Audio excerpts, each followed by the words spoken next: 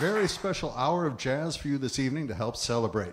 My guests here at Pianoforte for the hour are the piano, vocal, and saxophone team of Judy Roberts and Greg Fishman. It's one of the inspired pairings in Chicago. You can applaud, that's all right. Oh, we're going to have too much fun tonight. It's one of the inspired pairings in Chicago jazz, and each have deep roots in our city's music scene, and we'll talk with them a little bit later. First, I'd like to mention that today's broadcast comes to you in partnership with Pianoforte Chicago, dedicated to helping people to love the piano. Further information available at pianofortechicago.com. This event is part of a week-long series of live radio broadcasts here on WDCB, which will include 3 live performances here at Pianoforte and 3 later this week from the Chicago Jazz Festival in Millennium Park. You can find out more about the broadcast and the festival itself at WDCB.org. Tonight's event is also being televised by our friends at CAN TV. They're presenting this event across the city of Chicago on cable on CAN TV Channel 27. WDCB's Jazz Fest Week broadcasts are made possible by Delmark Records, America's oldest independent jazz and blues label, with information on new and upcoming jazz releases at delmark.com. Support also comes from Sharprint Decorated Apparel. So at this time, we'd like to welcome to our broadcast 2 brilliant musicians, 2 dear friends, Judy Roberts and Greg Fishman, live from Pianoforte at WDCB.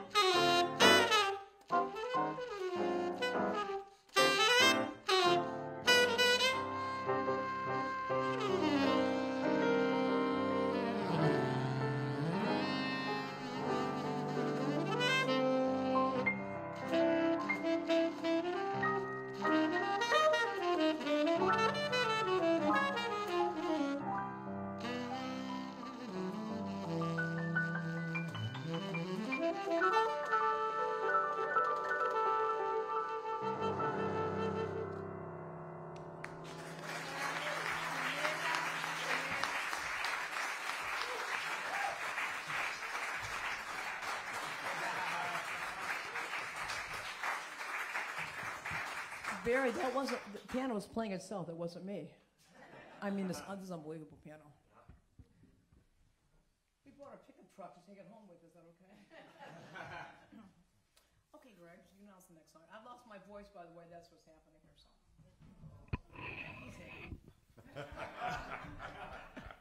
It's not true. But it's so wonderful playing with this piano. It's really incredible. And the Fazioli. And, well, of course, playing with Judy, but with Judy on this piano. I mean, yesterday it was with Judy, but it was on a Roland keyboard. Today it's on a Fazioli. So, so Judy could express herself more with this. Thank you very much. Yes. So we're going to continue now with one of my original tunes. This one's called Dahlia. This is on my the penultimate, my second to last CD. It's on New Journey. And thanks to Barry and DCB for playing this. They made this the top airplay from that one. And I got to tell you the story how I didn't have a title for this tune. I wrote it, and one of the hardest things for a composer is coming up with a title. And I played it at a club in Chicago, ended the set with it, and on the break a woman came up and said, "Hey, what was that last tune? I really liked that." And I said, "Well, I just wrote it. I don't know what to call it." And she said, "Well, my name is Dahlia, and I'm from Texas, so I think you should call the tune Dahlia." I didn't think much of it, so I just took a pencil out right there on the lead sheet. I put her name on it. And a few years later, when I was recording that album, I was looking through my tunes, like, oh, this is a cool tune. And it ended up being the #1 airplay from the album. And I don't know how to reach this woman, Dahlia. Good. If you see some woman named... Good. If you see some woman named Dahlia from Texas, tell her song is on the radio, okay?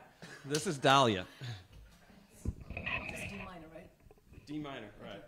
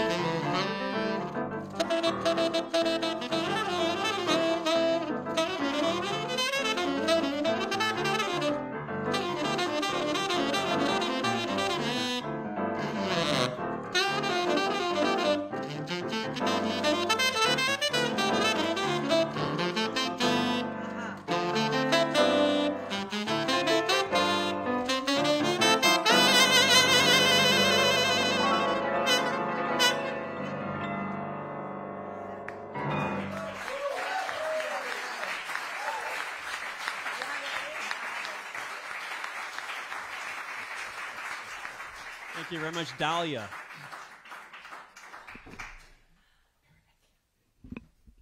I'm staying here with this piano. You're going home by yourself. All right, I'll be sure to write to you while you're here. This next tune is one always associated with the jazz flute, a really early flute number written by Mo Kaufman, Canadian saxophonist, and this is called the Swingin' Shepherd Blues. You see? For those without perfect pitch, we're in the key of C, if you want to follow along with the chords.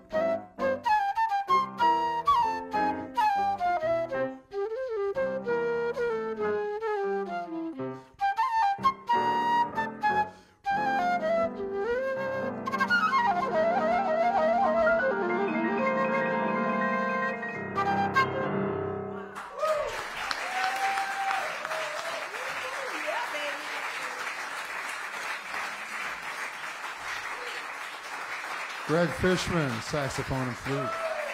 Pianist Judy Roberts, and a Faziola. Come on over here, you guys. You better sit in the middle. Well, you can sit where you want. That's okay. Yeah. And when the music starts, then you stand and you get up and you walk around, and they'll take away a chair, and then you have to be the next one. Hey, you're listening to WDCB. It's DCB Jazz. I'm Barry Winograd. I'm here at Pianoforte Foundation, and we're with Greg Fishman and Judy Roberts. And thanks for being with us, you guys. It's great to see you. And Judy, I'm going to do this because that way it'll really hear you. I'm watching my language, just so you know. Okay, well that's good. This is like good. You got a 7-second delay on this thing, right? Well, it's actually 6.59. Okay. Yeah, so I you need be careful. I need 8.0. Okay, but you guys have been together a long time, and we've got a lot of different things we want to talk about. First of all, we should tell everyone heard Green Dolphin Street, Dahlia, and Swingin' Shepherd Blues, a wonderful mixture of different songs. Thanks. And, well, I don't know. Where I'd like to start is, as I told Judy earlier, I was sort of rereading about her. There's this wonderful book, if you can find it still in print, American Women in Jazz. Came out in the 70s, early 80s probably. Right. And Judy's mentioned in it as one of the up-and-coming stars. And we all three have been on the scene for a long time. I mean, I remember coming back in Ratzo's. Oh, sure. You know, Halstead and Lincoln. And that was her spot. Right. And all the way up north, and there was all sorts of clubs and things going on. And what differences have you observed? You come and go out of Chicago. You live in Arizona for part of the year. Right. And what have you seen that has really changed on the scene? How's the scene changed for you, and what's going on out there in the last couple of years? In my heyday, in the really good old days, we'd be playing on Rush Street, and people remember the back room. Oh, sure. And would have been like, what, the late 70s, mid 70s? And you started on weeknights, you started at 9:30 and went till 3:30. Right. On Saturdays, you started at 10:30 and went to 4:30. Mm-hmm. And you'd get out of the club at 5 a.m., you'd open the doors onto Rush Street. The streets would be full of people, well-dressed, well-behaved, spending money, high class. That would never, those days are like over. I mean, you can't. And you knew what restaurant to go see Bud Freeman have breakfast with them. Exactly, yeah. Exactly. You'd be hanging out with musicians afterwards, and now that whole thing has definitely changed. Yeah. And as far as the change goes, I mean, you're an observer, oral observer of the scene and the various musicians who are coming along. Have you seen the music, too, the way it's being presented, changed since then? Big time. Uh-huh. I mean, like, well, we just did this Mr. Kelly's in London House thing at the City Winery. Right. And that was basically the epitome of the great days where we had, you know, Oscar Peterson, Sarah Vaughan, Ella Fitzgerald, Poinciana guy. Oh, Ahmad Jamal. And my heroine, let me say that word right, my heroine, not heroine, my heroine, Marion McPartland. And that's when I remembered to say, oh my God, like, I realized that women could play the piano, they could be the band leader, they could use foul language behind the scenes when nobody heard them.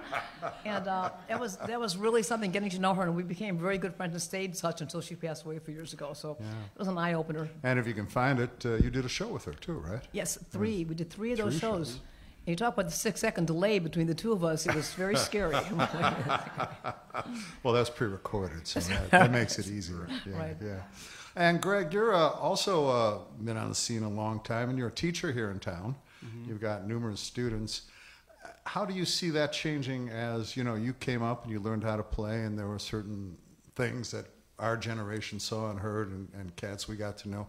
How has that changed for the younger saxophone players, the younger instrumentalists, younger players who are coming up?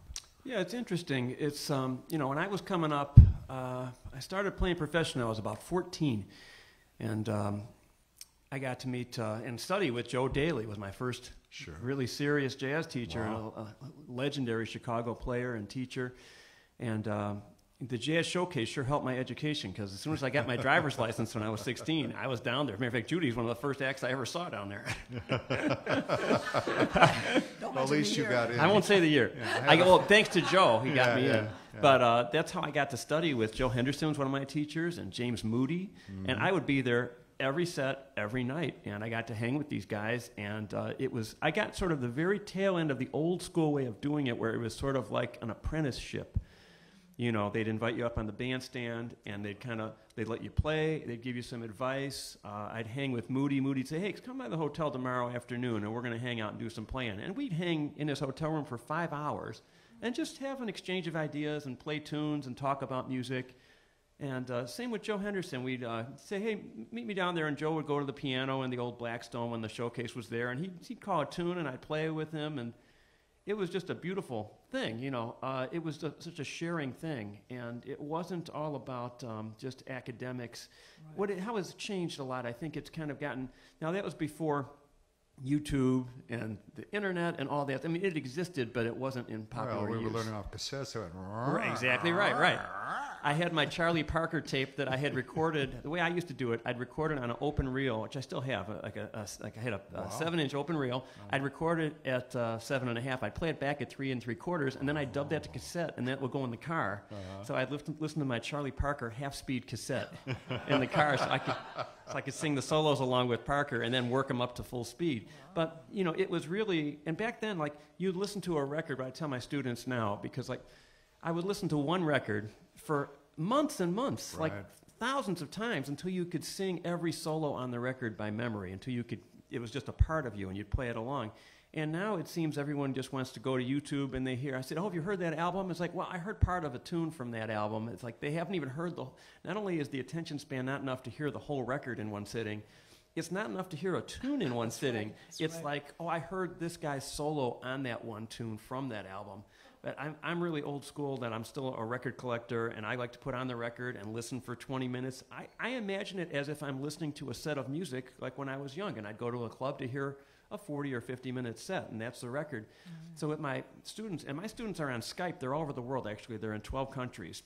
That's one thing that's changed a lot. When I started teaching, I taught 60 people in person a week, all through the 90s. Wow. And now they're in 12 different countries, and they're on Skype, and they're all different ages and all. That's one good thing that came out, I think, of the internet and all of this technology, is that it does give you access. Like where I was collecting these weird records, and it would take me 10 years to find some obscure recording by Sonny Stitt. Yeah. Now you can go on YouTube, or you can go to iTunes Music, and you can pull it up right away. So it does have some positive effects as well, you know, but it's just, everything is so easy to access, and I think it kind of gets into information overload that people kind of don't know where to turn, and so they need to like just sit down and listen to a whole record. I'm like, have you ever listened to this whole record all the way through in the order of the songs in which they were presented? That's radical. You know, it's like you listen to a Sinatra album, and those guys were just, they took such care to present those songs in a certain order, and they had no idea that people were going to just be, you know, checking out 30 seconds of that song. So, oh, okay, I get it. You know, I get the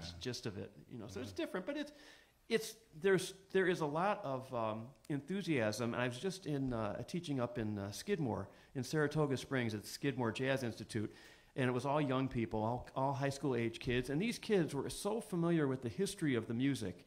I could be talking to them about Zoot Sims or Stan Getz or Coltrane or Lester Young.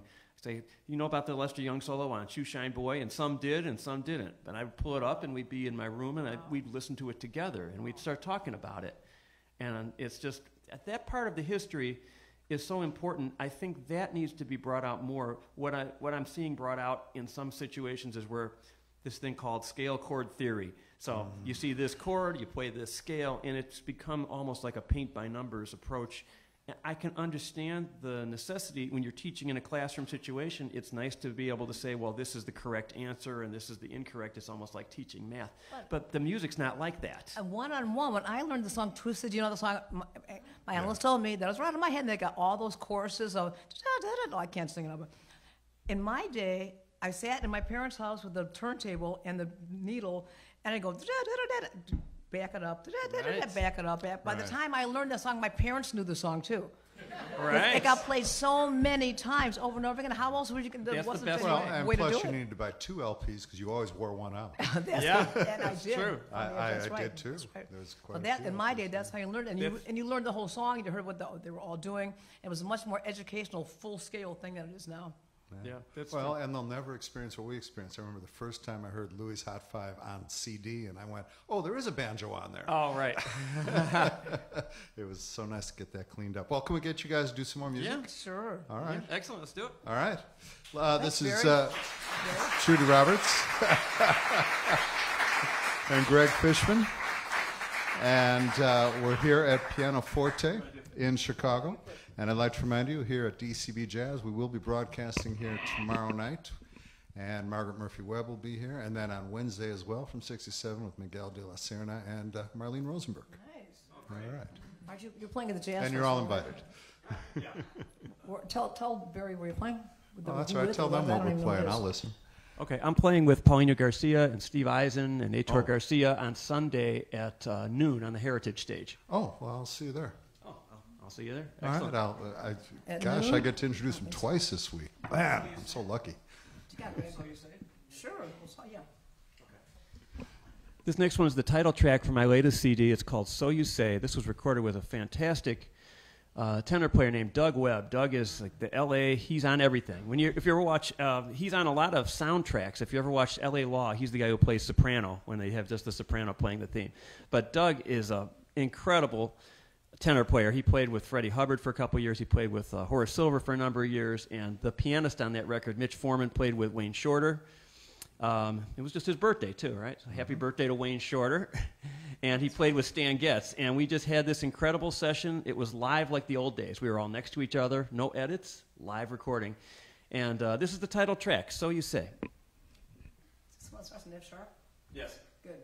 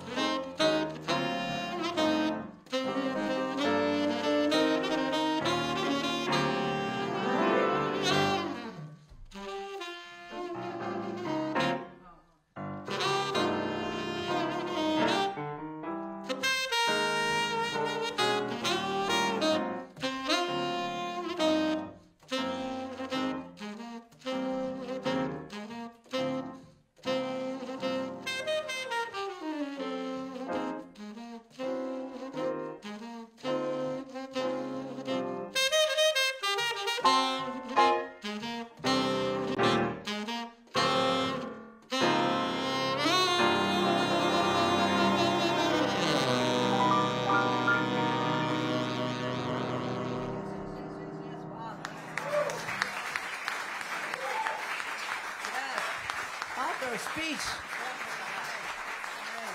Thank you. So you say. Sure. Wave for a ballad. Yeah, how about ballad? Something depressing. Okay. One Only Love? Yeah, that's depressing. Well, it depends on how you look at it. Can you see it, Hope? Good.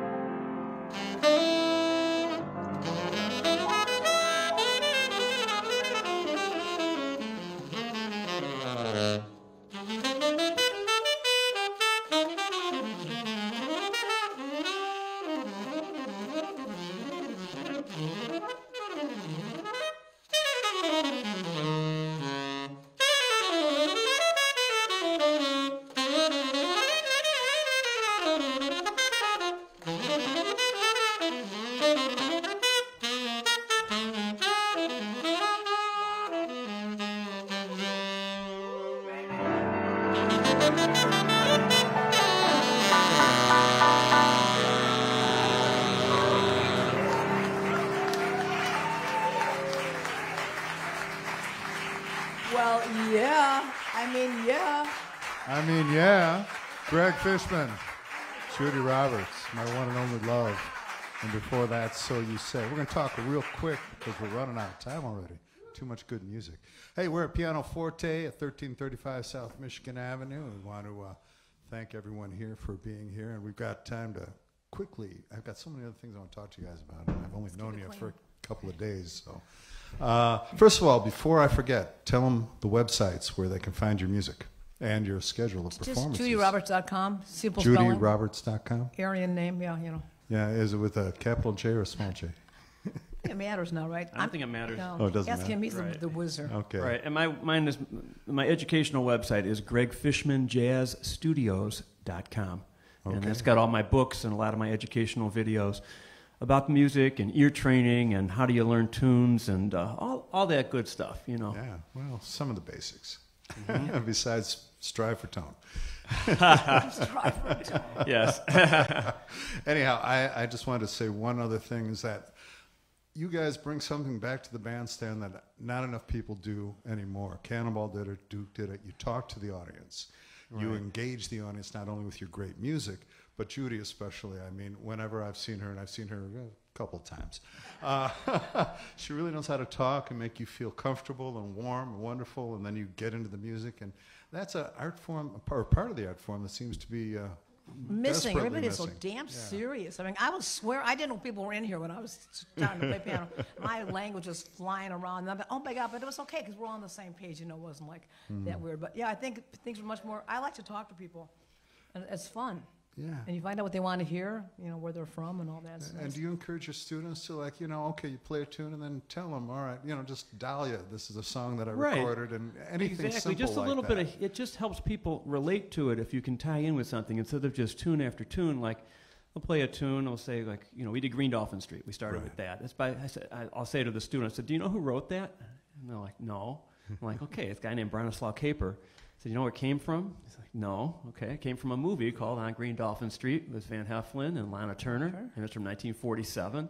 And you should go watch that movie, and you can hear the beautiful soundtrack where that's in there. So I really love the history. It's such a rich history of the music, of the songs, and of what's been done with the songs over the years. Right. That there's so much great stuff to dig into that I think. My whole way of teaching is what I call non-academic. It's just real-world stuff I just learned from just being a player for years and years and just being around the world. And just getting into the music itself. Like, people are always looking for, you know, I had a guy I was teaching the other day, and he's like, well, just tell me the formula.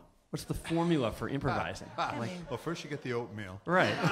Then the hot water. Right. It's like, well, tell me the formula for speaking Japanese, and I'll just start right now. You know, it's like there's no formula. It's a language. I said, and you have to really immerse yourself in the language, and it's not just about. I'm the opposite of that. I'm the complete. Right, but you're doing it by ear. By ear. Right. I speak. Watashi wa Nihongo ga skoshi wa wakarimasu. I speak a little bit of Japanese, but only because I toured Japan, and I used to work for a Japanese club owner, and here and there I learned how to speak. Now, I took French in college for a semester or so, and yeah, I could draw a map of Europe, and I could tell you what the thing was saying when I was reading it, but I can't speak French.